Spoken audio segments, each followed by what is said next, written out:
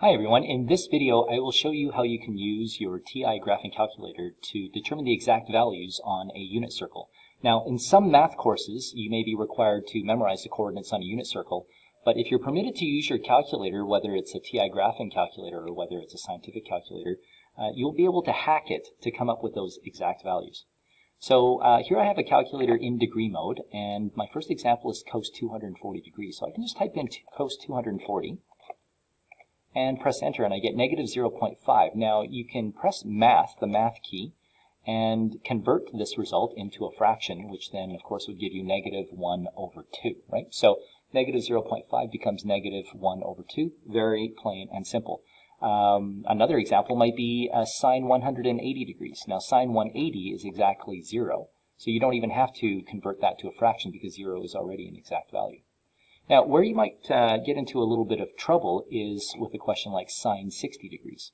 Okay, so sine 60 degrees, if we use the same method, we can type in sine 60, and we come up with 0.866, etc., etc. Now, if I press the math key and try to convert this one into a fraction, then it doesn't go. Why? Because 0.866025, blah, blah, blah, is actually an irrational number. So, of course, it's not going to be expressible as a over b. So what do? Well, we can do this. We can square both sides. Now, if I square 0.866025, etc., I get 0.75. Now, remember, that's not what we're after. We're not after the exact value of sine squared 60 degrees. We're after the exact value of sine 60 degrees.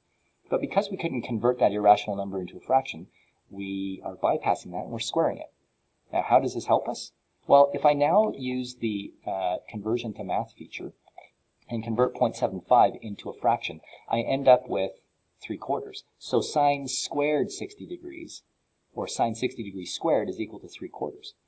But if I want just plain sine 60 degrees, if I want that exact value, then I just have to square root 3/4, right? And so square rooting 3/4 means square rooting 3, which is root 3, and square rooting 4, which is 2. Boom, there's your exact value. Sine 60 degrees is equal to root 3 over 2. So the key here is, if you can't convert it to a fraction, square it, convert the squared version into a fraction, and then simply put a square root over the numerator and the denominator. Let's try our third example and see what happens. Okay, so our third example is tan 510 degrees. So I will press tan 510. And of course, this also works with radians and angles in radians. Now, tan 510 degrees is equal to a negative value. Now, of course, if I try to convert this into a fraction, no go. So again, it's irrational. We're not going to be able to express it as a over b as is. So what I can do is, again, I can square both sides. Now, notice that when I do so, if I square both sides, I actually lose the negative.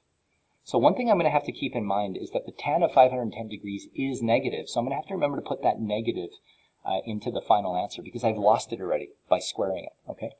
So once I've got it squared, it turns out to be a decimal that I can convert into a fraction. So again, math to fraction, 1/3. Okay, so tan squared of 510 degrees is 1/3. But I don't want tan squared 510. I want just regular tan 510. So now I just have to square root both sides and get tan 510 degrees is equal to 1 over root 3. Oh, but right. It's supposed to be negative. So let's just make sure that we pop that back in. And that, ladies and gentlemen, is a calculator hack for coming up with the exact values on a unit circle. Good luck.